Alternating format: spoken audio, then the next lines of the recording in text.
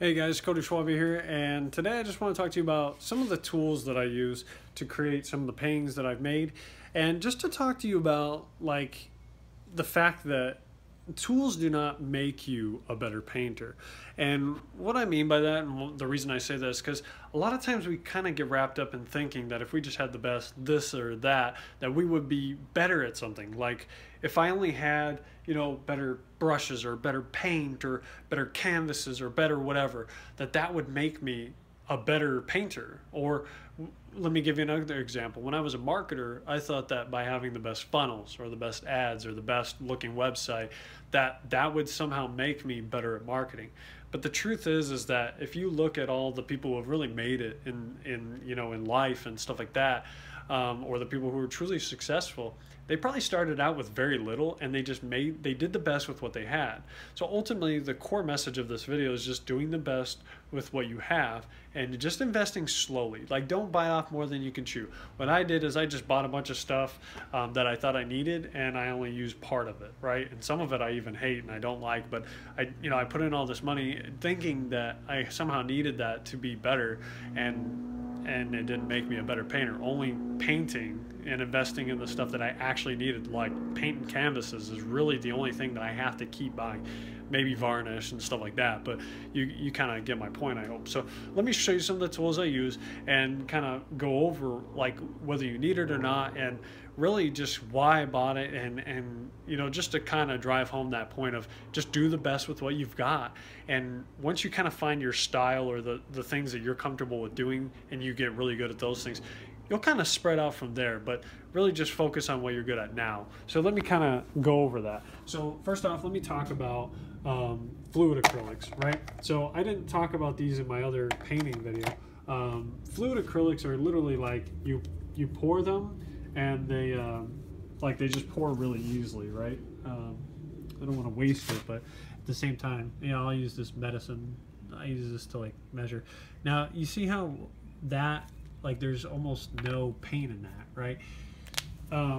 This is Artist Loft, and again, going back to you get what you pay for. These were on sale, so like I wanted to try them, so I bought them, right? And basically, fluid acrylics are exactly what you think they are. They're just really fluid. Like, they're usually you use them for like line work like that, right? You use them to write. So I use those for a lot of like the writing kind of stuff like that. But now I actually have kind of gravitated towards using the gloss enamel for writing, because it gives it like a certain shine. Like that, I think I didn't write with gloss enamel, so it's just acrylic, so it's smooth but it's not shiny, and I'm all about that shine. I've got some mini scrapers. These are really good for kind of putting like heavy body acrylic on top of like a canvas or something. So I'd invest in some of these. I don't see the one that I normally use. Oh, this one is probably the one you'll use the most if you buy a package of these. This one is actually really good. It's kind of soaking right now, but this is just a metal one that I use. So use that. Use Doritos because that helps you somehow. I got a bunch of these little bottles. I got these from a beauty supply store, but if you want some that are like more wide mouth, you can get these from actually Walmart for $1. So you can get a bunch of them for $1. They're really good for again, for the line work. So this is what I use to actually write the lines. So I'd invest in some of these. What else? Well, painter's tape. You'll probably want to get some of that if you're going to do hardcore lines like this. Okay, so these, I taped these off, and then I just painted it, and then that was it. So what else? Water bottles. Get some water bottles. Those come a long way. I use crates. This is actually my work table. I didn't go over this in my studio video, but really this is what I work on. Oh, that actually reminds me. Okay, so this easel is a perfect example of what I was talking about. So I bought this easel, right, thinking that I needed an easel, and I told myself I needed an easel, so I bought it. And it was like $100 something, right? It's a great easel. It actually works really well. I almost never use it.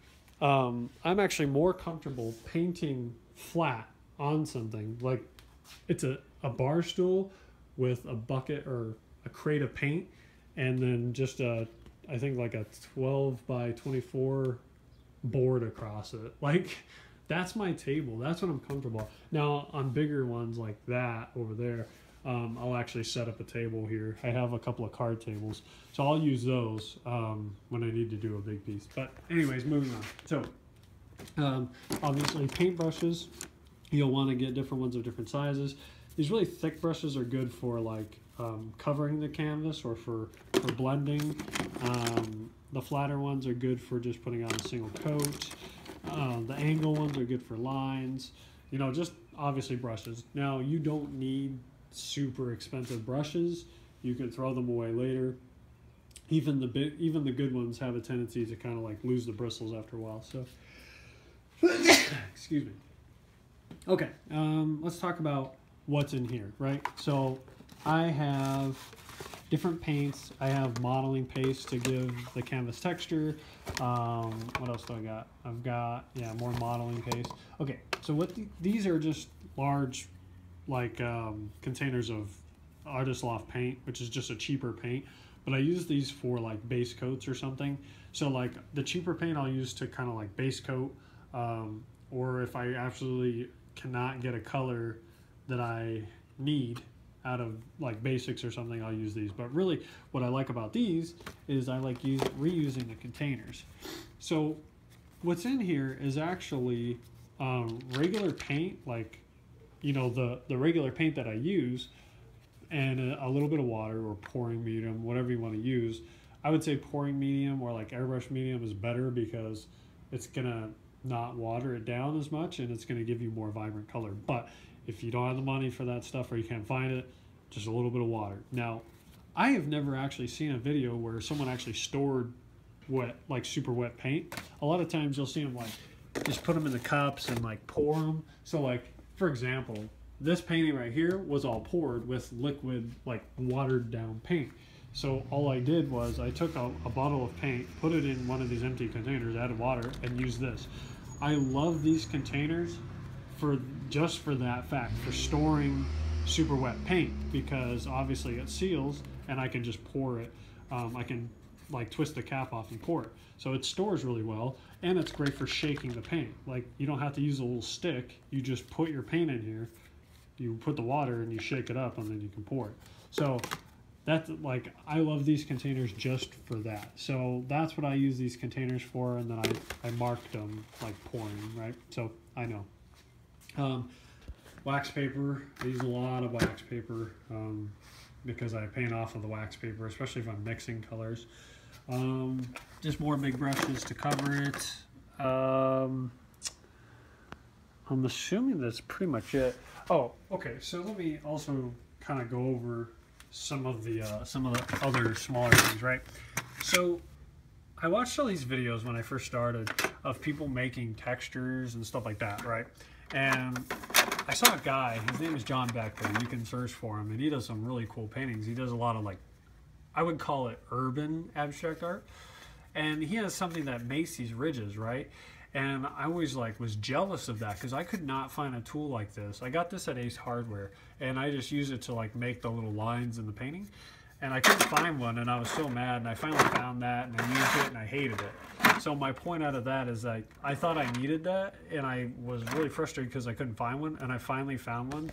Like, I finally found one of these like little ridge scrapers, and like, I don't even like the look that it creates. So again, don't think that just because everybody else uses this something that you have to. Anyway, like, oh, same thing as like this, right?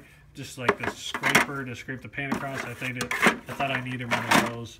Yeah, I don't. I would say that these are good investments for scraping, and I'll show you an example of that. And these, not this. I thought that was the right thing. It wasn't. Let me see what else. There's just some bowls. Rollers are okay. If you're base coating, you might want to invest in a roller.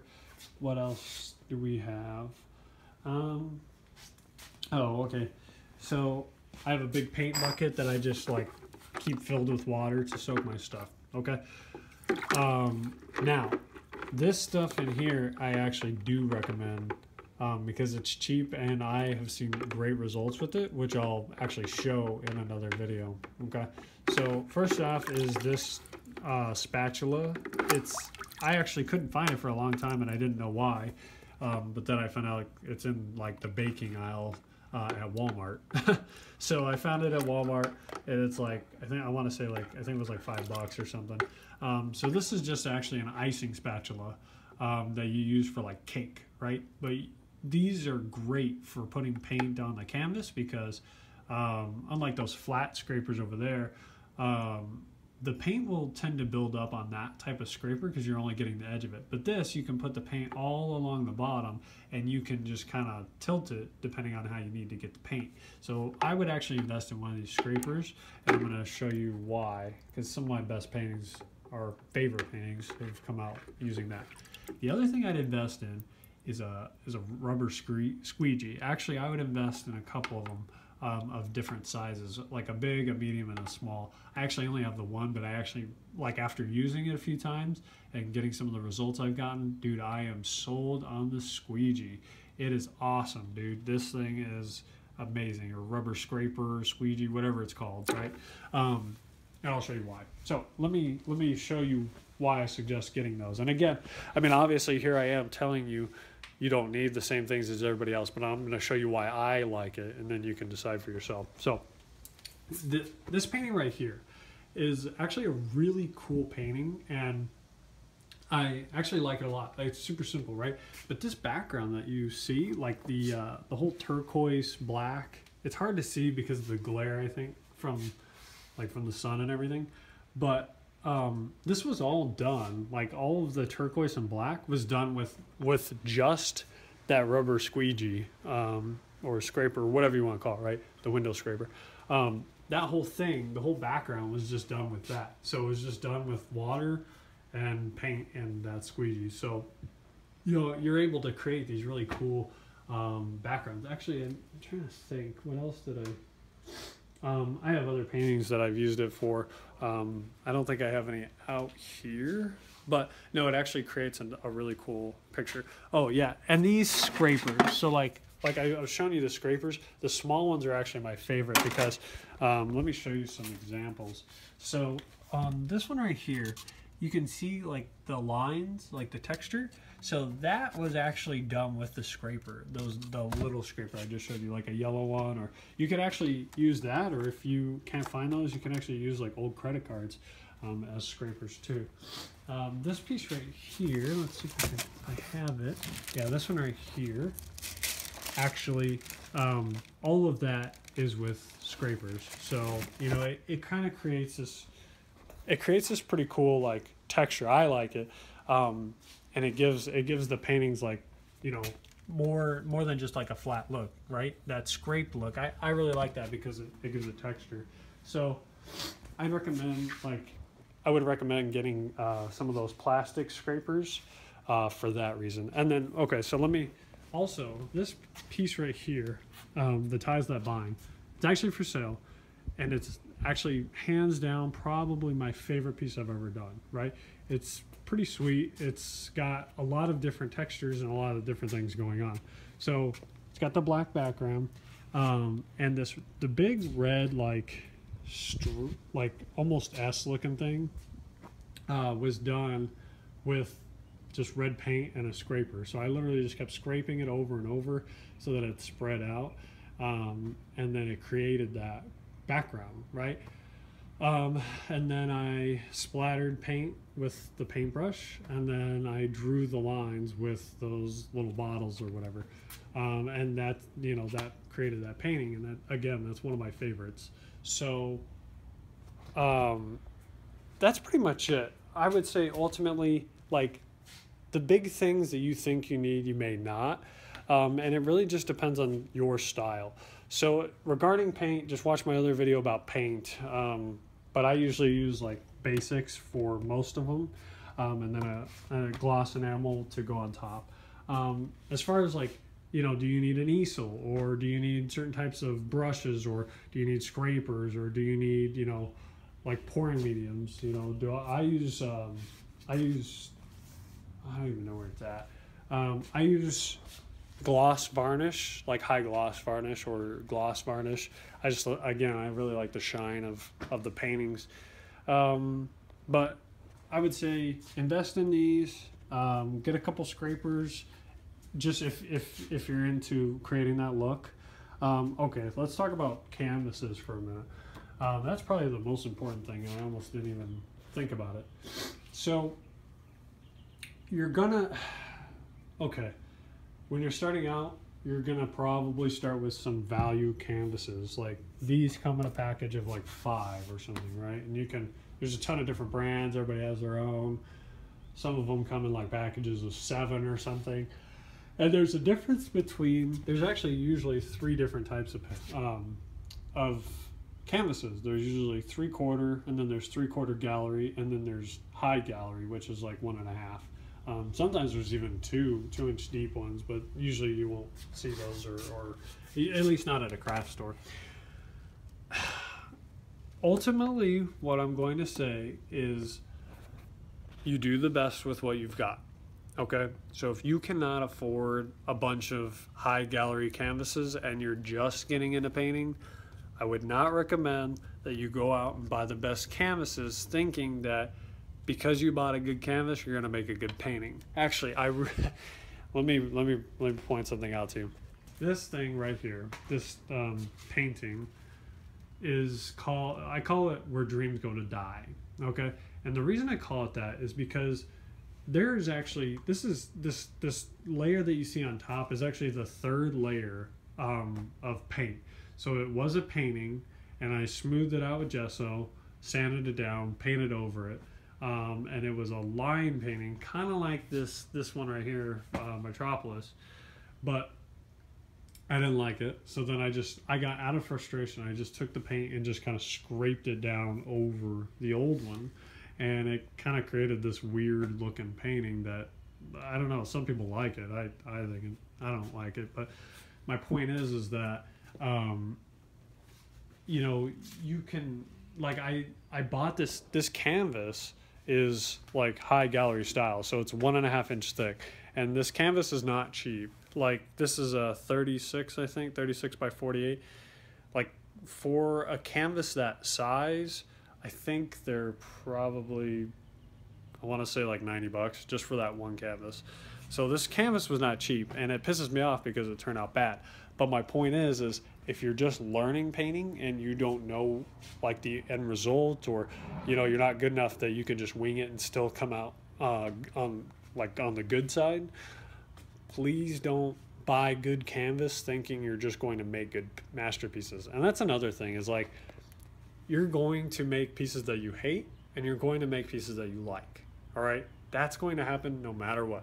Even I can only assume even the best artists still have those days where they make things that they hate and then they paint over it. Like, artists will paint over their old paintings, and if they're just throwing them all away, they're probably running out of money, or they either make a ton and they can afford to do that, or they repaint over their paintings. Like, it's only one or the other. Like, they either have enough money to keep doing that, but they do make bad paintings. So please don't think that even the best artists don't make bad paintings, or they don't mess up or whatever, right? You're gonna make paintings you hate, and you're gonna make pieces like this one, right? This one right here, and then the essence distilled on the side. Those are my favorite paintings, but I mean, those are a couple of my favorite paintings out of 60 paintings or something like that. So you're gonna make pieces you hate. That is gonna happen. You probably just put some gesso over it, put like 2 layers of gesso. This stuff right here, if you're new to painting, this is white gesso. Gesso is the stuff that goes on before you paint, and it makes the paint adhere to the canvas. Now, if you buy these canvases, like the cheaper ones, then yes, they come primed. But if you plan on painting over it, or you ever get to the point where you have to make your own canvases, then you would buy gesso to put onto the canvas, okay? But that's pretty much it. So ultimately what I'd say to invest in is, you know what, brushes you can probably get away with not the best brushes. Probably get some bottles if you plan on writing or doing kind of like that, or small lines. Get some bottles. The scrapers are pretty helpful. Maybe a roller, but I don't really use the roller. The squeegee, yes. The spatula, yes. If you plan on pouring paint, get some of these, or get containers that you can use to shake the paint and then pour from. I use some paint buckets to keep all my stuff wet, because as soon as acrylic dries real fast, so as soon as it's done, when I'm done with the tool, then I put it in the bucket. And that's really all I can think of. Okay, so ultimately the reason I made this video is just to remind you, just do the best that you can with what you've got. You know, if you can't afford the best of the best, get what you can and make the best of it. And then when you start to make money, or you get, you know, really famous, you know, a lot of times I always had the idea that, like, this is the best painting I'll ever do. It's not. You'll make cooler ones. You'll discover new techniques. You'll make new things. Like, I'm pretty sure that you could not run out of ideas and be okay. Like, you'll probably be all right. So just do the best that you can on what you have available. Put it out to the world and just keep moving. Like, there will not be a such thing as a perfect painting.